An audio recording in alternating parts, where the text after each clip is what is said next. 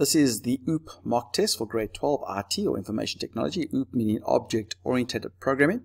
In our first part of this video, we looked at basically defining the methods that are going to be in our class. So defining our object basically. And now in this video, we're going to use those methods by having a program which makes use of that particular class. So just to recap what we did in the previous video, we worked in the metric dance MD table class or object. We created an object. It had fields for the table number, the number of students at the table, the number of partners at the table, and a names list which had the names of all the students and if they had a partner or not at that particular table.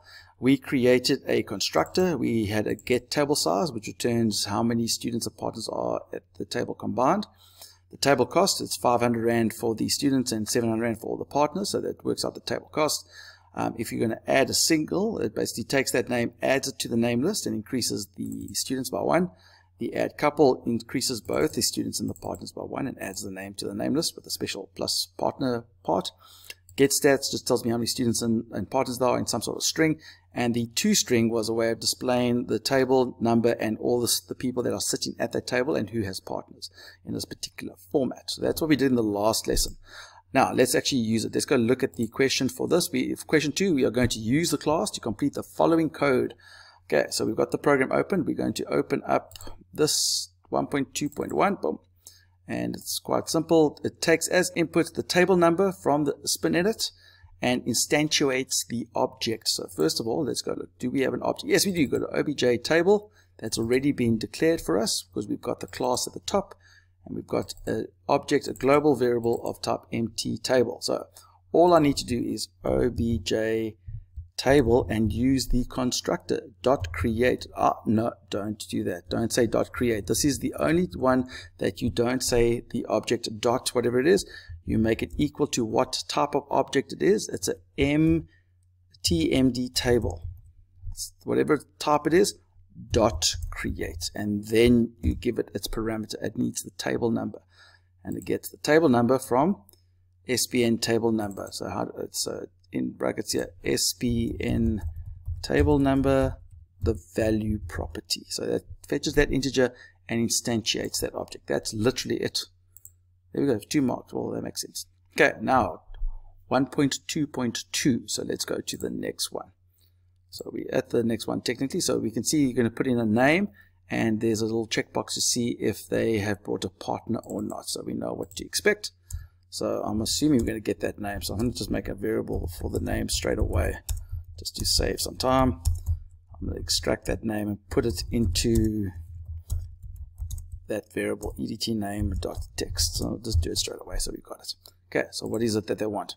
Complete the code that takes as input the name. We did that already. We are ahead of the game. And add this student to the table. A suitable message must be displayed if there is no space. So a table can take a maximum of 2 people. A student can't be added if the table already has 10 people, or a couple can't be added if there is 9 people. So there's 2 scenarios. If they add a single person or if they add a couple. So it depends on what numbers left. Okay, so how do we know how many people are at the table? Well, we've got something. We've got this little function here. If you remember correctly, we've got the table size function which tells me how many people are at the table. So I would have a feeling we're going to use that. So let's go. So we need to first check out if the table size, so if the object table size, not table cost, get table size. I think it was get table size. If that equals to 10, it doesn't matter if it's a partner or not. We can't just put anyone there. It's full. Then we can show a message. Hey, the table's full. Table is full. There's no more place for you. Else, if the table size is not 10, else the other option is if the object dot table size, get table size, Mr. Long, get table size equals 9, and but this only works if they've got a partner though. If they bring in a partner, we can't add a partner if they can only take 10, because then you have to add 2 people, and 2 people don't fit if there's 9. And at the same time, if the table size is 9 and they've clicked on that bring partner checkbox, and cbx partner.checked equals true, then that's also a problem. Do you agree? It's 9, there's not enough space. Then we're going to show message, whatever you want to say, not enough space, not enough space for a couple. I don't know what you want to say. There we go. And if it's neither of those scenarios, then obviously we can add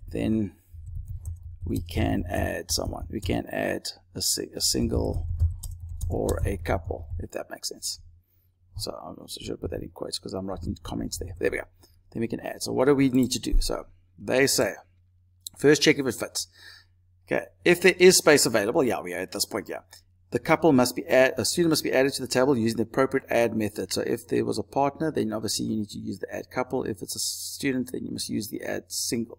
If it's just by themselves. So that's quite easy. So if the checkbox dot checked equals true, that means they brought a partner. Then we can say the object table dot add couple with s name as our parameter, because they brought a partner. But if it's not, if it's false, which means they didn't bring a partner, then the table dot add single method must be called with the name of the person. So if we have Bruce, we're going to add you. If it's checked, we're going to add you with the word plus partner. If we're not, we're going to add you as a single. There we go. So that's doing that part. Okay, so we just add that part.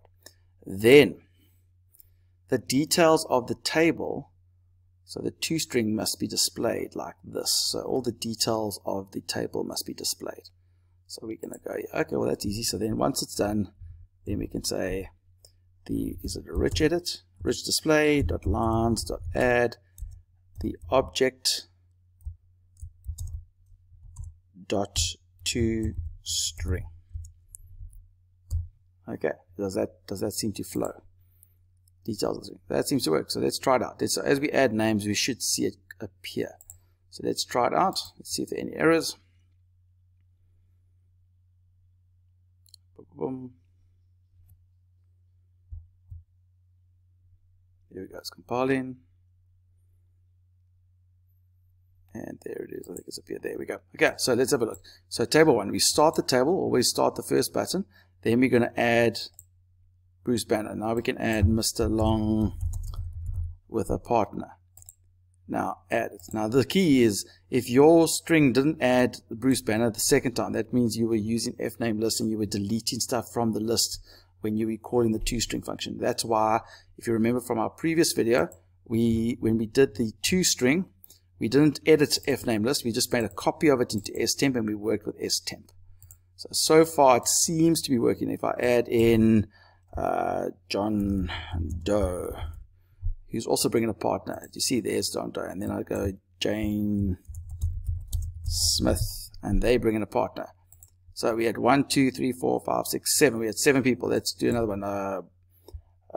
Steve Jobs, he's bringing a partner. So it's 1, 2, 3, 4, 5, 6, 7, 8, 9. There are 9 people. So if I type in a new person now, like Clark Kent, let's say Clark Kent. If I say you are bringing a partner, it's going to go, hey, not enough space for a couple. Sorry for you. But if I say without a partner, because there is space for one person, there is now space. Now we can't put him in. But if I click on it again, it goes, no, table is full. Sorry, no space for you. Okay. So does everyone get? So we're happy with that. I don't think that's all though. What else? We haven't used all the methods. If the table is full, has 10 people after a student is added, then the text table is full, and so this must be displayed, this little bit. So that is the table cost equals, so we get the table cost, and then that is the get stats, if you remember. So we need to make sure, a little tip, when you're creating all these methods, make sure that you use all of them. So we've used the create, we've used the get table size, we've used add single, add couple, and we've used the toString. We have not used get stats and table cost yet, and so that's why we are using it now. So once we've displayed that, so once, boom, that's all done.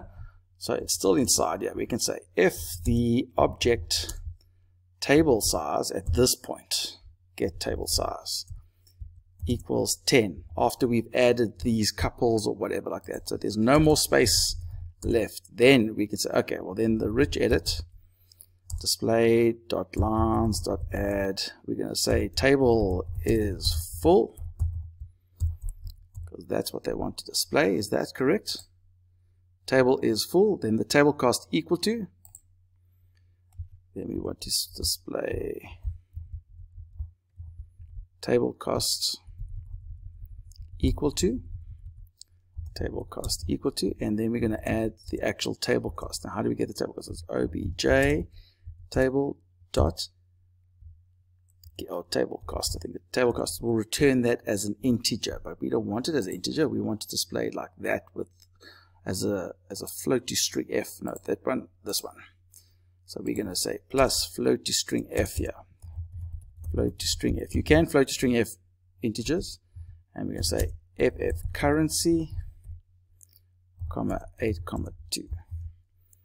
So that way we can display it as a text, so that's great. And then we're going to add, what else are we going to say? I'll just copy and paste that. So next thing we do is the string, which is the get stats. So that would then be the object table dot get stats. There we go. Just sends back that string in the format that we want. So this will only happen obviously if the table is full. Okay, if the table's full, and we do this inside the, everything's all, we are adding people, so that's the only time we want to do this. We don't want to do this if there's a problem and stuff like that. So it's only if we've added people correctly and so on. So let's try to see what it looks like. So first thing, instantiate, correct, boom, add Bruce Banner with a partner, yes. Add Mr. Long with a partner, yes. Add John Smith without a partner. Add Jane Doe without a partner. So we are on 6 people. Now let's go Clark Kent with a partner. Boom. So 1, 2, 3, 4, 5, 6, 7, 8. And then Wonder Woman, Diana Prince is her name. Diana Prince with her partner. Add, boom. Ah, it's full. The cost is that, yeah, it looks like it's working correctly. So there's 1, 2, 3, 4, 5, 6 students, so 6 times 500 and 4 times partners, so it's 4 times 700. So that looks like it's legit. The only difference is if we look at their description, they have a bit of a gap there. So I can obviously just add that in very quickly. When I do this part, I can obviously just add in a blank line above this just to make sure that it fits in nicely. Just add a blank line just to make it look nice and pretty. But there we go. So that's basically it. That's the whole question done. So we first instantiated. Did we use all of our methods? We first checked if the table size was equal to 10, and then said, hey, there's a problem. If the table size was 9 and the partner was true, then there's not enough space for a couple. So we said there's not enough space for a couple. But if it's past that, if everything's fine, then we can say, okay, well then if the partner's checked, then we must add the couple option. If it's not, we're going to add the single option. Then we displayed everything. And then if the table size was 10, then we add the summary at the end. That's basically what we did. Did we use everything? Did we use the create? Yes. Did we use that? Get table size? Yes. Did we use table cost? Yes. Yes, yes, yes, yes. So we've used everything. Therefore, we should be done, and that should be it. So there we go. That is the last bit of the OOP mock test. Support the channel by subscribing. Even if you don't want to receive notifications, just click the bell icon off. But please subscribe and support us. We'd love to hear from you. Also leave a comment and leave a like. And remember, don't do it the long way. Do it the Mr. Long way.